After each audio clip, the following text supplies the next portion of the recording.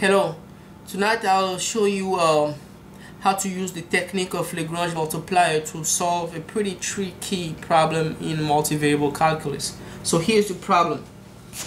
Given a unit sphere in space R3 of equation x squared plus y squared plus z squared equal to 1, so clearly this sphere here is centered at the origin of the space and has radius 1, and the plane P of equation z equal to 4 minus x minus y.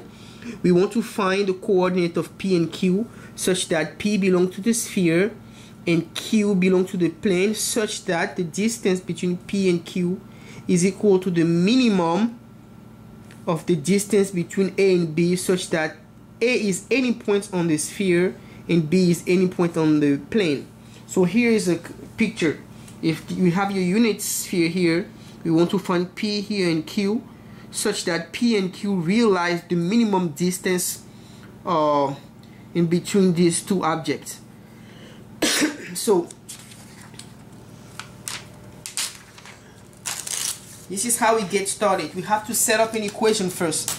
The first thing we have to realize is what we want to minimize. We want to minimize the function f x y z, capital X, capital Y, capital Z, which is equal to x minus capital X square plus y minus capital Y square plus z minus capital Z squared. Really, we need to have a square root here, but that's really not necessary. We can, by minimizing the square, we should minimize the distance in between those 2 points. X, Y, Z represent the points. X, Y, Z represent the coordinate of the points on the sphere, and capital X, capital Y, and capital Z represent the coordinate of the points on the plane. So the first thing that we need to do is so this here is a function of 6 variables. We have to write the gradient of f. It has to be, you take the partial of this function with respect to x, what it is that we get. So we get f sub x, f sub y, f sub z, f of partial of f respect to x, capital X, partial of f respect to capital Y, and partial of f respect to capital Z. Now we have to compute this. First, let us look at if you just take, for example, x minus x square, you expand this, we get x square minus 2x capital X plus capital X squared. If we take the partial respect to that, well, we get, so you can clearly see here that the partial respect to x will be 2x minus 2 capital X. So the partial of f will be, then we'll have 2x minus 2x, and then we take the partial respect to y, which will get 2y minus 2 capital Y, and then we take the partial respect to little z, which will get 2z minus 2 capital Z. Now, what if we take the partial respect to capital X? This will vanish, and then we obtain here negative 2x plus 2 capital X, and then we'll obtain here negative 2 little y plus 2 capital Y, and then if we take the partial of f respect to capital Z, we should get negative 2z plus 2 capital Z. So this is the gradient vector of this function. Now we need to write our constraints. What are the constraints? The first constraint, g of 1, which is a function of little x, little y, little z, and capital X, capital Y, and capital Z, is obtained by taking the equation of the sphere minus 1. So we get x squared plus y squared plus z squared minus 1. And then we have the second constraint, g2, which is an equation which is a function of x, y, z, capital X, capital Y, capital Z. It's obtained by taking the equation of the plane, which is 4 minus x minus y. So we should obtain z plus x plus y minus 4. Okay. And we'll set all of these to be equal to 0 and this to be equal to 0. So according to the theory of Lagrange multiplier, we need to compute the gradient of g1.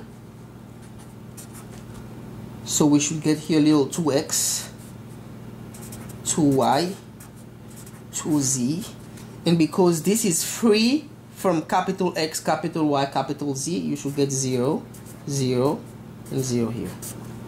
And then the gradient vector of g2 will be 0, 0, 0. This is really capital Z, capital X, and capital Y. So we take the partial respect to capital X here, we should get 1. The partial respect to capital Y, we should get 1. The partial respect to capital Z, we should get 1. Now, next, we have the following. We have the equation, the gradient of f must be equal to the linear combination of these two gradients. Will be lambda gradient del of g plus mu del g1 plus mu del of g2. And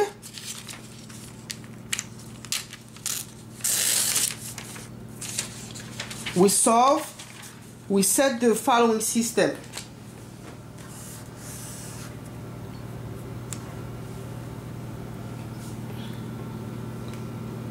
We start with the following system. We must solve the following system of equation. Del of f must be equal to lambda del of g1 plus mu del of g2 with the constraint g1 x y z capital X capital Y capital Z is equal to 0, and g2 x y z capital X capital Y capital Z is equal to 0. So what is the equation that we obtain? Well, we obtain the following system of equation. This is this is del of f, so we obtain here 2x minus 2 capital X is equal to lambda times 2x plus mu times 0. And then for the second component, you have 2y minus 2 capital Y is equal to lambda times 2y plus mu times 0.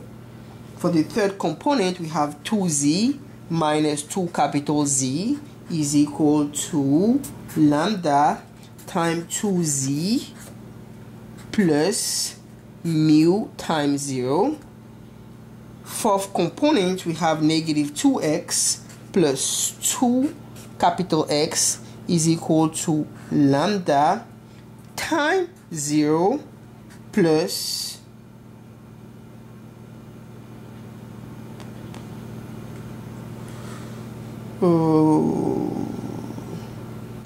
lambda times 0 plus mu here. And then for this component, we have negative 2y plus 2 capital Y is equal to lambda times 0 plus mu And then lastly we have negative 2z plus 2 capital Z is equal to lambda times 0 plus mu. And then we have this equation G1, which is x squared plus y squared plus z squared minus 1 is equal to 0. And the second equation is capital Z plus capital Y plus capital X minus 4 is equal to 0. So this is a system of 1, 2, 3, 4, 5, 6, 7, 8 equations, and we solve these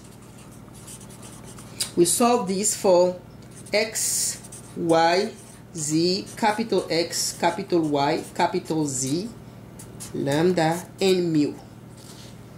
This is a really nasty system of equation, non-linear system of equation. So I will not waste your time by solving this by hand. If we use Mathematica to solve, we obtain the coordinates of the points P belonging to the sphere to be P is of coordinate 1 over square root of 3, 1 over square root of 3, and 1 over square root of 3. And for Q belonging to the plane, the point of the coordinate of Q are 4 over 3, 4 over 3, and 4 over 3. So these 2 points will realize the minimum distance in between the 2 solids, and I'll show you. I attempt to plot using Mathematica. You can see clearly here that if this is the sphere, and this is the plane, this is the points, the red dot here is the point of coordinate 1 over square root of 3, 1 over square root of 3, 1 over square root of 3, and the green dot here is the point of coordinates 4 over 3, 4 over 3, and 4 over 3, and clearly geometrically you can see that it's minimizing the distance between these 2 objects. So this is how one uses Lagrange multiplier on a function of 6 variables to solve such tricky problem. Thank you.